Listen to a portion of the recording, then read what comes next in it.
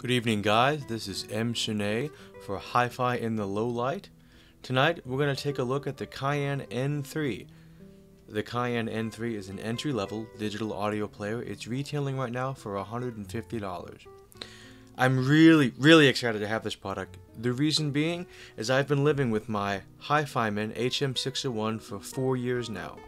I feel that it's the standard for how good an entry-level player can sound, but it is 7 years old. So a lot has changed within that time. Tonight, we're going to take a look at 5 things: the build quality of each, the user interface for each, the functionality of each, battery life for each, and sound quality of each of these. So to start with build quality, I'm going to be blunt. I like the Cayin N3 more so than the HM601. The biggest reason is going to be how clean all of the edges are. Everything is really smooth, nice. The back's got a little bit of a texture to it. The buttons are all a little more flush. They don't pop out as much. They feel good. It's also smaller. The HM601 is bigger. The buttons are easier to use, but they're kind of clunky. You know, some things work, some things don't. I never have too much of an issue with it, but it shows its age. Now, these are where the two differ. The Cayin has digital volume control. The HM601 has a little analog wheel that you scroll. The 601 also has both a line and a headphone out versus the Cayin, which uses a single port for each of them. But in terms of overall build, the smaller, cleaner Cayin N3 is definitely the better product in my opinion. Just to be upfront, the Cayin N3 uses their own in-house developed graphic interface. Rockbox is open source software. It is not native to the HM601. It is aftermarket. It's free and it's entirely text-based. There are some pictures, but it's all text menus. That being said, I like the functionality of Rockbox. Rockbox has more options, gives me more control. It's all-inclusive. Anything that you want to change, you can. The bigger feature, the better feature about Rockbox is that with that level of control over the software, you also have that level of control with digital sound processing. The EQ is really a winner. This EQ includes the decibels that you increase, the hertz at which you increase, but also the Q settings.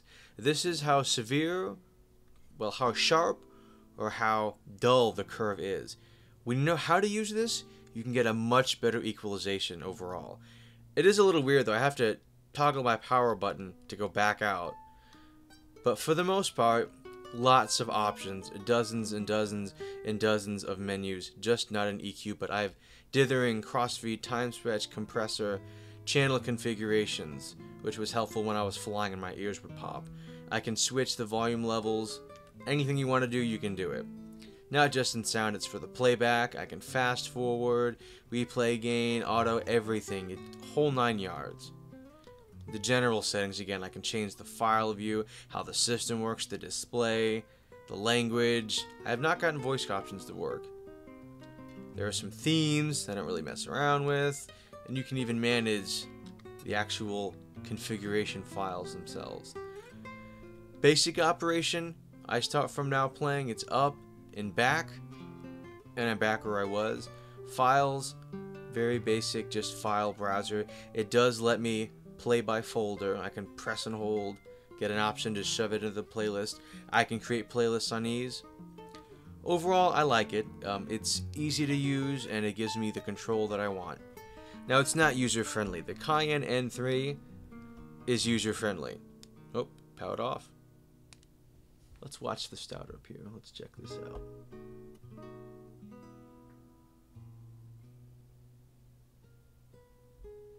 Never be the same again.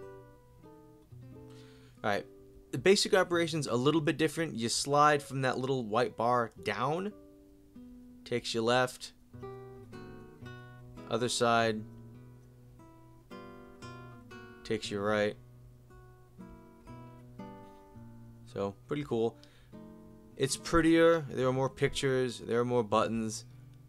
Pulls the picture up right away, I can go back. Takes a couple extra steps, but here we are. The EQ is definitely more user-friendly. It's not as... Let's see. It's 2 sets of settings. Music settings make it easier to find.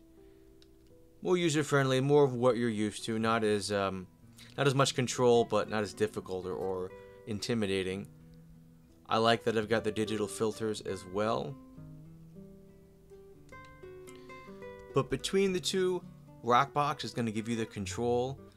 The native software to the N3 is easy to use. So for me, I prefer the control, but for the mass consumer, they're going to like the pictures. They're going to like something that is easier and more friendly.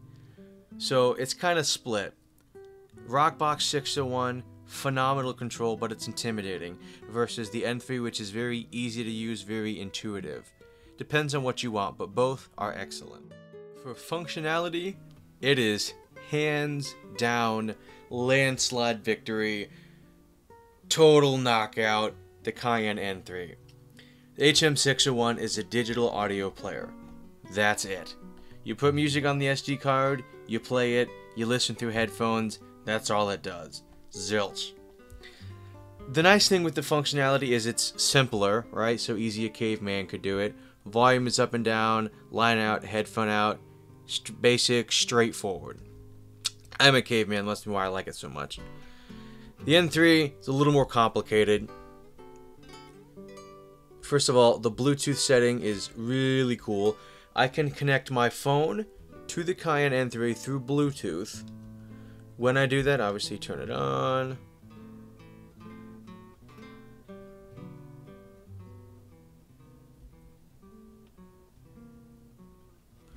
Shows me a list of devices. There's my buddy's phone, my phone, phone of the guy that had this before me. It acts as a DAC and amp for your device. So when I play music from my phone, it's processed by the N3. I usually max the volume on the N3 and then adjust it through my cell phone. What I like about that is there are no cords. Nothing plugged into my phone, nothing running out. It's completely hands-free. I keep the N3 in my pocket someplace else. I don't have to touch it. I can control my music straight from my phone without having a cable in my way. Very, very, very convenient. The other thing that it does,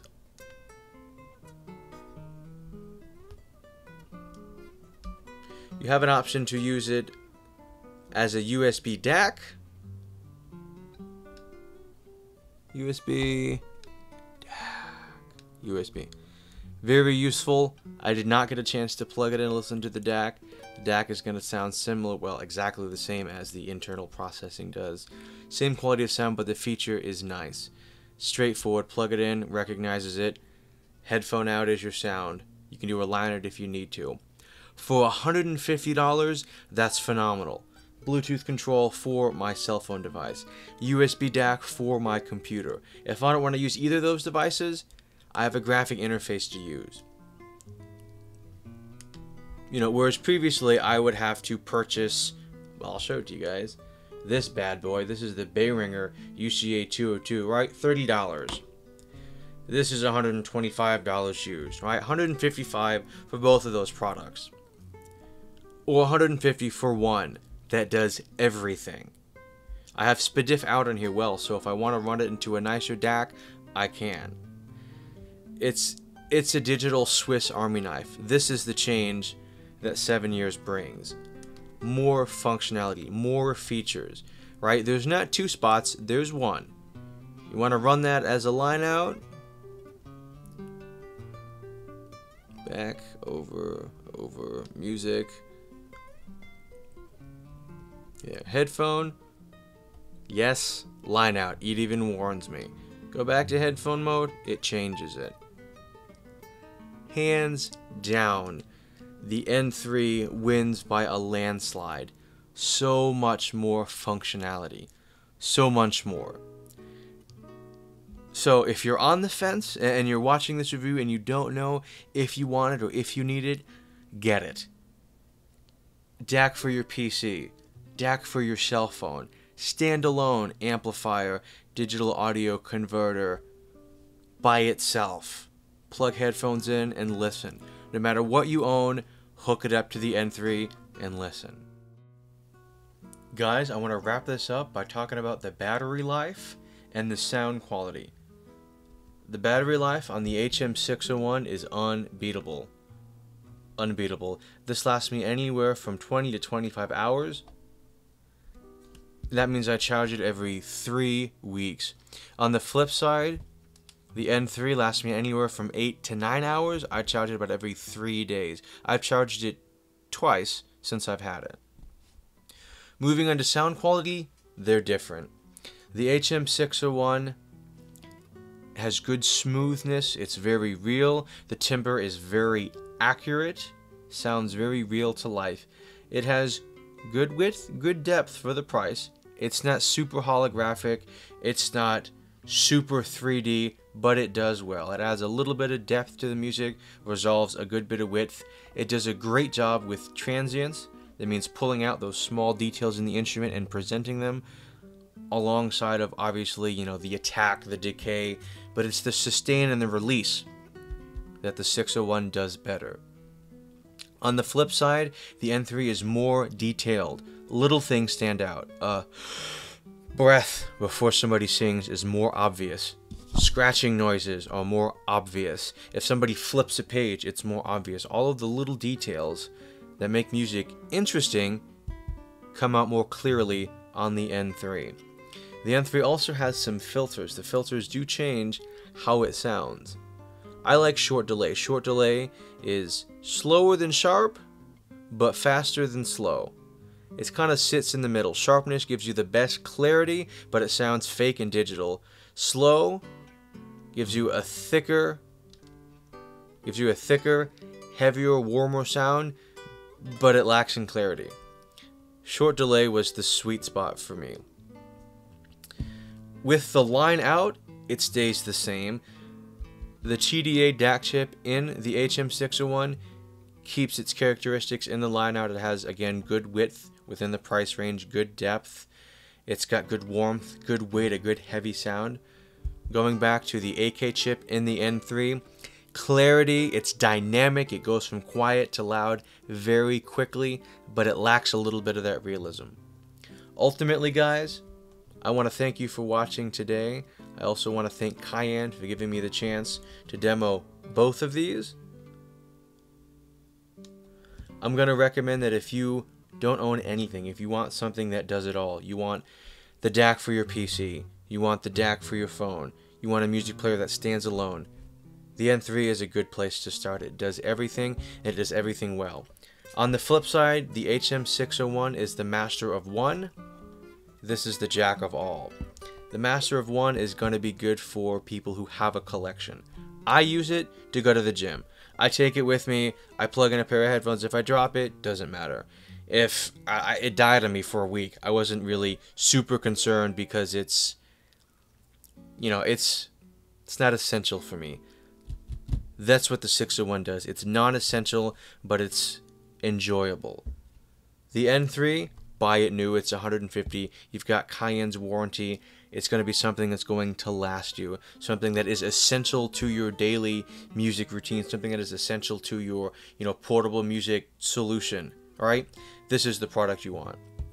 Guys, thank you for watching. Please subscribe and continue to follow me as I talk about new gear, talk about old gear, and ultimately share my experiences in the headphone, amplifier, and audio player field. Remember to like the video and check me out next week for another hi-fi highlight in low light.